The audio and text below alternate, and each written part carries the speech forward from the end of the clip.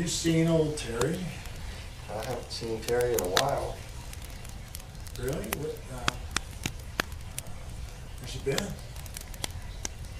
I heard that he was in the hospital last I heard. Oh, really?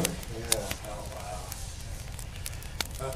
Speaking of hospital and getting old and all that stuff, didn't I hear that you've been to hell? Yeah, I've been there. Let me tell you, it's hotter than this fire. So Bryan, what can you tell me about it? Well, it was a long time ago. I recall it started just like any other day. I was driving to work, working as an electrician in Tucson, Arizona. There I accidentally drank some bad water at a construction site, and I got sick really, really fast. And what did I do? Well, I tried the old John Wayne cure, Jack Daniels, Jose Cuervo, old granddad, and Wild Turkey. Well, I'll tell you, those are bad doctors. I just got sicker. Well, let me tell you a little bit about cholera. You lose your body fluids really quick out of both ends. You become violently ill with a high fever. You feel like you have razor blades in your gut.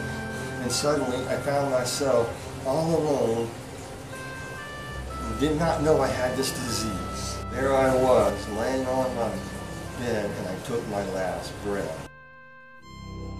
And I began to float out of my body. This surprised me. I had no knowledge of near-death experiences. I had never heard of it, wouldn't believe it in a heartbeat if anyone tried to tell me that these things existed. Because I was a militant atheist back then who believed that when you die, you just die as a dead hunk of meat. And looking down, I could see my body, it was kind of a bluish, moldy color. Saw my alarm clock, saw my room so clearly without my glasses. Then I went straight through the ceiling and found myself in a dark void.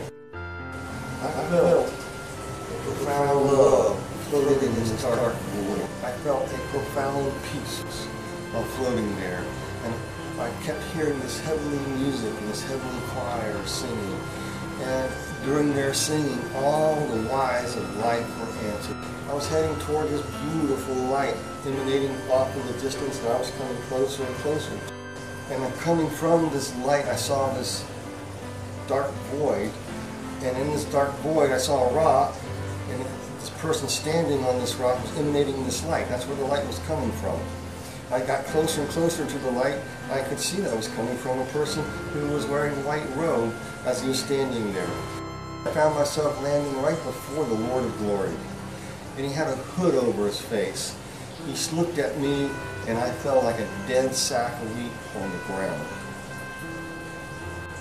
Then somebody picked me up. It's almost like they had crazy glue in the back of their hand. They put it down and stood me right up, and there I was standing in front of the Lord of Glory with the hood. I knew who it was. It was Jesus, and it dawned on me. It's appointed unto men to die once.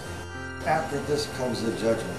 Yes, a judgment that I could not weasel out of. Judgment that proved to me how I wasted my life. I saw all my excuses wrapped up in a nice package right before my feet, where I could not say, Lord, I had no excuse.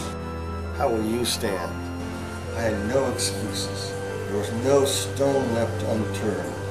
The Lord began to speak to me by means of thought that I would see a land unknown that's best forgotten, but not to be left unseen.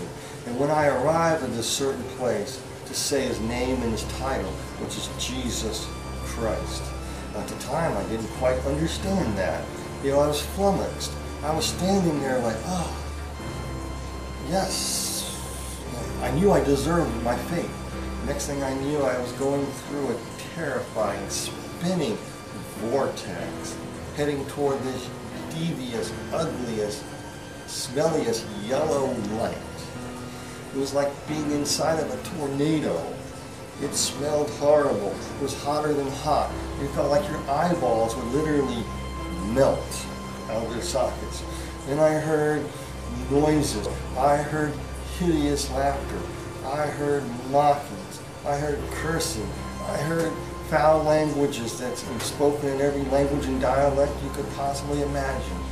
People screaming and shrills. It was hot going through that tunnel. Next thing I knew, that yellowish light was coming closer and closer. And folks, a lot of people talk about after-death experiences and near-death experience, and they're talking about going through a tunnel. Listen to what I'm saying. I passed through that tunnel, the spinning vortex. I was heading toward a yellowish, ugly light. I didn't know what to expect, because the Lord just told me when I arrived to say His name and His title. Next thing I knew, I passed through that yellowish light, and I found myself falling through the sky and landed with a thud on the ground in a land unknown. It was not what I expected. I expected devils with pitchforks and flaming fire, but what did I see? I saw a house on a hill. I saw all these people coming forth, running out of the house, welcoming me, just slapping me on the back and saying, "Bryan, welcome to paradise." They were like people I known who had died. And I was looking at them and I go, something is strange, because they had a yellow glint in their eye. It was almost like how an alligator's eyes are, almost sort of the yellow slits. Their eyes look reptilian, folks. But then I began to notice that, and they began to get a kind of a little agitated being around me, and they began to morph into what they really were. Demons who were mimicking humanity. And they began to surround me. I was surrounded by demons. Some looked like gargoyles. Some looked like gargoyles without wings. Others looked like how the ancient pagan deities looked. Others were deformed beings of various sizes. Some were reptilian-like. Some were insect-like. Some were humanoid-like. Some were like moths and worms, little teeny worms, fluttering moths with these vicious little vile teeth, speaking blasphemies towards you. And when I said the Lord's name, Jesus Christ, they could not get a hold of me. They could poke me, they could prod me, they could get a punch in, but they couldn't grab hold of me. Folks, there is power in the name of Jesus Christ. There is power in His name. Then a hideous creature appeared before me, telling me to follow it. And we walked toward the horizon. And this guide began laughing and stepped back at the sound of Jesus' name, and these creatures backed off laughing, and this creature turned around and stuck his hands into the horizon sky and tore it like a veil. And we stepped up out of this place that I was in. And I turned around and looked back through the tear, and I noticed that I emerged out of a small cube, a cell about 10 by 10 foot square. You've got to understand, this place is so hot, and it's like heat waves coming out of it. It is so hot. It feels like your eyeballs are going to melt in your eye sockets. The smell is awful. It's just the smell of decay and death and linseed oil and dead roses is the best way I can describe it. A sweet, sickly smell of death, overwhelming stench. I looked at this cube I came out of. I looked inside the cube where all these demons were, and it looked like it was as big as the all outdoors. Outside was this small little cell. I couldn't explain it. It made no sense. And this was way before Star Trek The Next Generation ever came out, because they had this thing called a holodeck. Think of these cells like being like a holodeck in a way, so you get the idea of what it was like inside. But it's actually a very small area, and as you moved around, the scenery would change. And inside these, the demons were props, your friends, your companions. Looking around where these cubes were, I saw cubes on either side of the cubes, and cubes stacked 6 high, going up pressed tight against the roadway above. I looked out and looked around and at these things. I noticed people inside these things. Each cube had a person inside of them. And the guide began to point across this wide, broad road of destruction that we stepped out upon. And he pointed to a central area in this pit. So we walked to the central open core of the pit of hell, passing gaggles of demons trying to grab hold of me. Some of these demons were escorting people. I saw these tornado vortexes going through this opening in the middle of this place, going over and dropping people off. As we got to the central edge of it, I looked down and I looked up. This was the pit of hell. It was shaped how a spiral staircase looks. The stairs where the broad roadway was. The bricks were where these strange chambers and cells were. It was like a bottomless pit.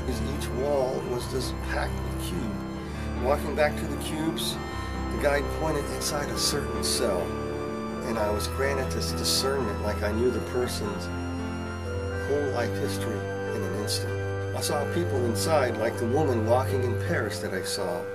This woman's mother hated her with a passion, disowned her, rejected her, abandoned her, betrayed her. This woman chose the ways of her mother to spread around, despite people trying to help her. She in turn abused, abandoned, disowned other people. And I looked at another cube. There was a wealthy man sitting there, totally, absolutely bored out of his mind. And I walked to another cube, and I saw more people, more things. What struck me was that here they were, reaping what they had sown. Inside each cell, people relived how they betrayed, abandoned, sold others out to, how they sold themselves out to drugs and alcohol. They relived everything as the victims of their lies and betrayals. They lived that over and over again. It was almost like these people were becoming just insane. It was like a woman who was in a cell who in this mortal life, she loved to toy with people like a cat plays with a mouse. She loved the mental torment and the prisons that she would inflict upon folks. There she was, reliving the same torments she inflicted upon her victims. And she was suffering what she feared the most, a complete loss of control. She was a frenzied pile of insanity. What I witnessed shocked me. It was not all what I expected to see or hear in a place like this. Each level of the pit, there was just degrees of recompense I saw. The upper had less, and the bottom had more, just like the Bible teaches, just like Jesus describes. And then this guide took me and began showing me around more and more cells. We passed cell after cell, and all of a sudden there's a tornado vortex that came and dropped this lady off into a cube. And there she was, entering into her cube, not knowing where she was, kind of flummoxed a little bit, just like I was. She knocked on the door, and I stood there watching this through this thin veil, watching this progression, saw how the cubes moved, how everything inside the cubes, like I was in them, but standing outside of them. Full discernment of who this lady was. She died in a car wreck in 1980. She died. She went straight to this place, went through this tornado vortex, and boom. All of a sudden she was deposited into a cell, and to her it looked like the outdoor of her grandparents' farm. And she knocked on the door, and lo and behold, she saw what appeared to her to be her grandmother. It wasn't her grandmother, because I could see it as a demon, giving the illusion of her deceased grandmother. And her grandmother said, "Come, dear pudding, come into the house, come into the farm, welcome, this is paradise." Funny, they said the same thing like that to me. This is paradise. Can't you feel the love here? And she goes, "Oh yes, grandmother, this is great." And there she was. She saw Uncle Joe. She saw Uncle Bob there. These weren't people. These were demons given the illusion of people. And so her grandmother said, "Dear pudding, let's go outside and I'll show you your favorite spot. This is paradise. You have forever in here. Can't you feel the love?" "Oh yes, grandmother," she said. "Oh yes, I feel the love." So they walked outside, and as they walked, it was like the floor was moving like a treadmill. They were in this small little cell about 10 by 10, walking in the illusions that are in her mind. Memories of her mind were setting the scenery of this place.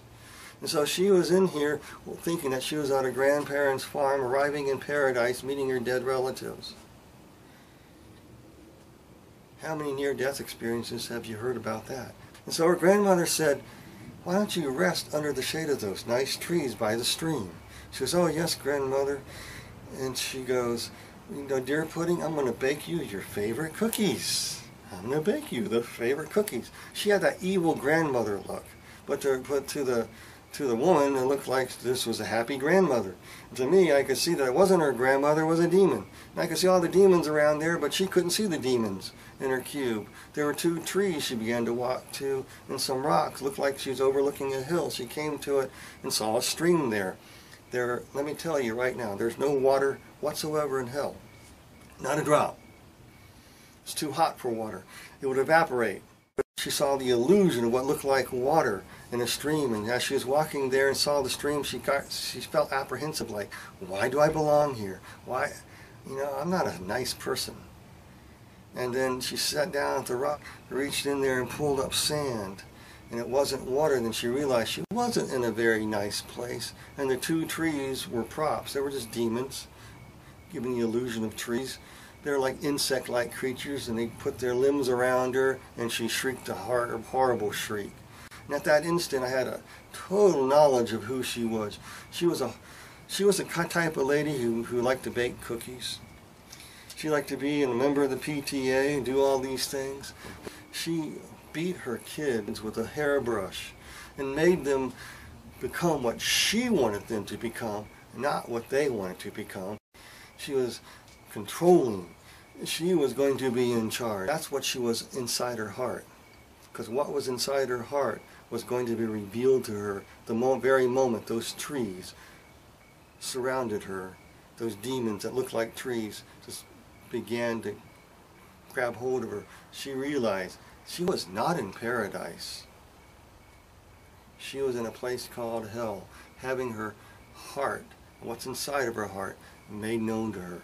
So we turned away. We went past more cells and more people that were banished away from all hope, from all love, all goodness, all mercy, banished away, reaping what was truly inside their hearts. People were living in nightmares, never able to wake up. How would you like that, folks? I saw this old Lordy Lord, haven't I done great things for you, preacher that died back in the 1800s. Reliving the torments that he did, how many times he would lie on sermons. He was never saved. He wasn't a real preacher. He was a scam artist. He was in for the positions of power and how he could, I'm going to use modern language, hook up with the ladies and have his way with them. That's the type of guy this was. He was a lecherous preaching man. Dressed up in his black suit and white collar, going around like it looked like the Canefield revivals in history books, proclaiming great visions and wonderments and captivating women and taking advantage of them. And there he was with his congregation that he was trying to preach to, were demons around him, surrounded him and tore him to pieces and chasing him around. He was petrified. I saw a professor there who wrecked people's faith over and over again. He was having his own faith wrecked in everything he believed and put his faith in a school classroom, folks. You can read about this stuff in my book, A Land Unknown, Hell's Dominion. I go in much detail there. These people always chose sin, what they loved the most. These people were not being tormented by God, but rather by what was hidden in their heart. The real person, the real you, is thoroughly exposed, revealing how one justifies impure acts. They justified how they stirred up trouble, how they justified how they separated people into their own little groups and cliques. They were going to exercise power. They were in control. They justified the worship of self and sorcery, hatred, fighting, envy. They justified how they got wasted. Folks, this is what was going on, what was in their heart, how they justified these things was all being exposed. I saw a witch down there inside of a coffin trying to scratch to get out. I saw this hypocrite church hopper, I call him. Went to church to church to church, trying to get handouts from people. Just one handout after another. There we came to a cube set apart with demons inside, bidding me to come and sit in their examination chairs. And I was becoming weak. I was becoming tired. Here I came to this last cell, and there was demons in there pointing at this, what looked like a dentist chair, a dentist exam chair. All these demons in there, and I was weakened. I could hardly say Jesus Christ anymore. I was so tired, seeing all the torment, seeing all this stuff, seeing the pressure, the hellish pressure of this place was like a great pressure being. If you ever went scuba diving down below 45 feet, you feel the water pressure. This was far greater than any pressure you feel. There I was just standing there looking at this cube and all these demons, and I understood that this was my cube. This was where I was going to be placed in all eternity. And here I was with that reality hitting me. These demons bidding me, laughing and joking, come inside. come inside, sucker. Come on in, sucker. Let's get inside. And it was like my feet were stuck in a miry clay and I was being propelled by a force with the goo and the mire. Dusty, it's hard to describe dusty mire. But it was like that, like dust that sucked your feet with all these little maggoty worms and these white moths fluttering by. Being pushed into this cube. I knew I deserved this place. The Lord judged me. I knew I wasn't a very nice person. I knew I saw myself for who and what I was really like. I knew this is where I deserved this place. I knew what would happen to me because I watched all the other cubes. I was at the end of my rope. I was without hope, and I felt a despair like I've never known in my life. This was it. And nobody really knew where I was. I couldn't wake up. I could just imagine my mom holding a funeral for me. He was a good boy. He must have made it to heaven. Yeah, right.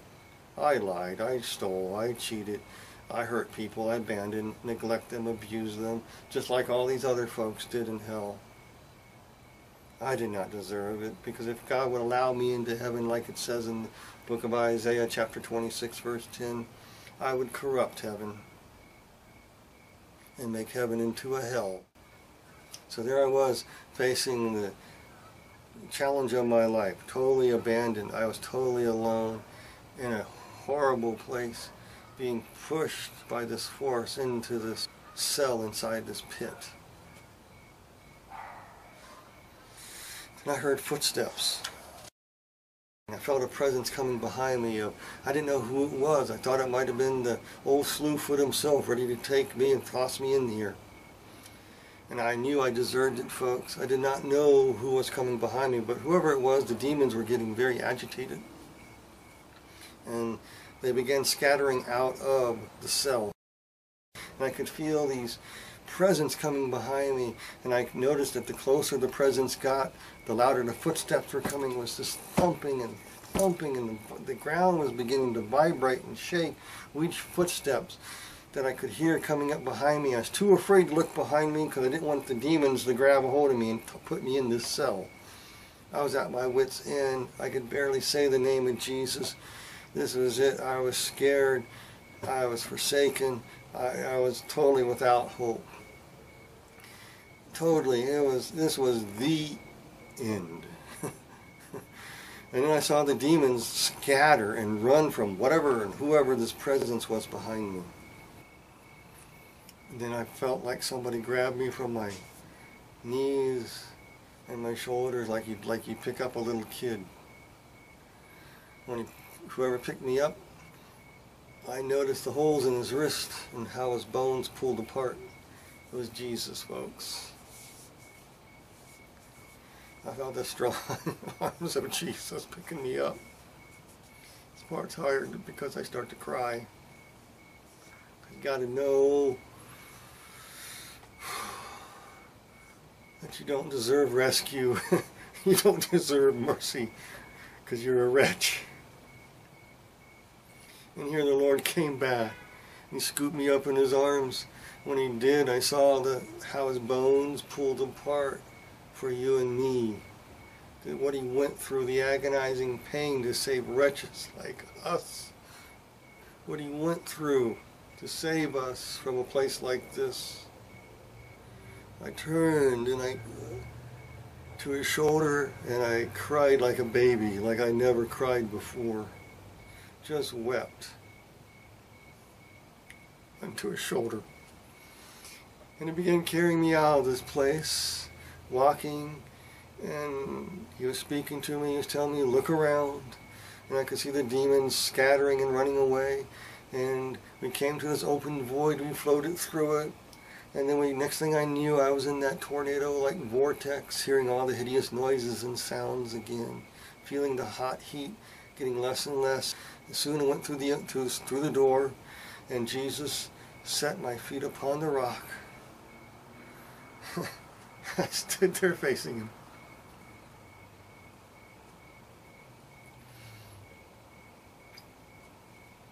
Knowing I did not deserve to be rescued. And he spoke to me some more, told me some things that I can't go into right now. And he blew on me. As he blew on me, these great mysteries and stuff flew into my mind.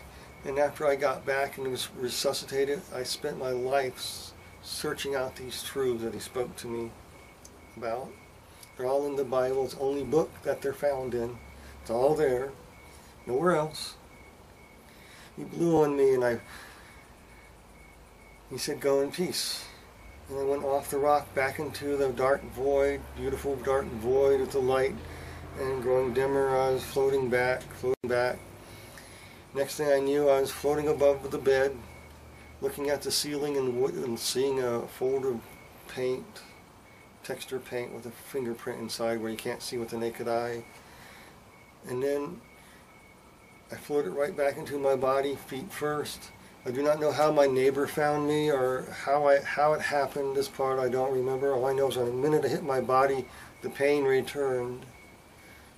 All the cholera symptoms were just there. The fever was there. I could not breathe. The next thing I knew, my neighbor who found me was taking me to the hospital in Tucson where I was revived. I got diagnosed as having cholera and who knows what else.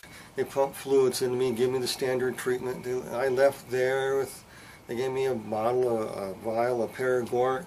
You know what paregoric is?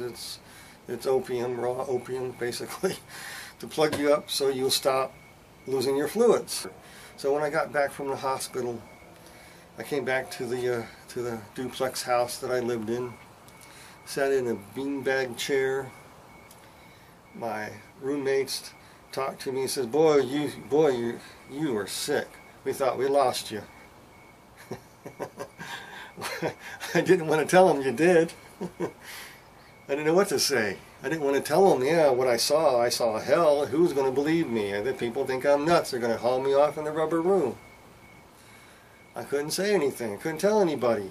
I said, yeah, it was rough, but I'm okay.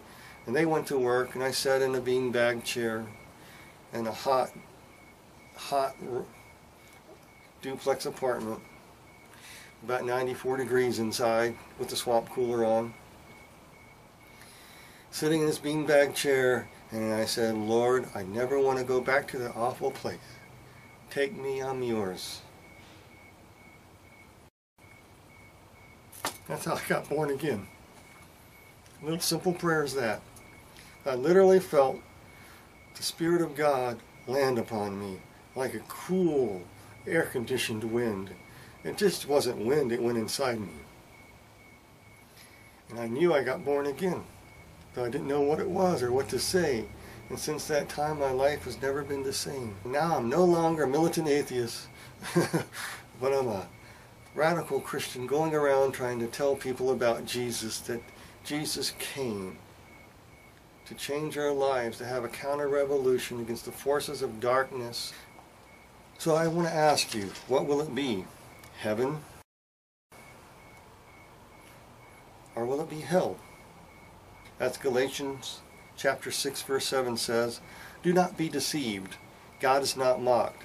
For whatever a man soweth, that he will also reap. So I ask you to come to Christ now.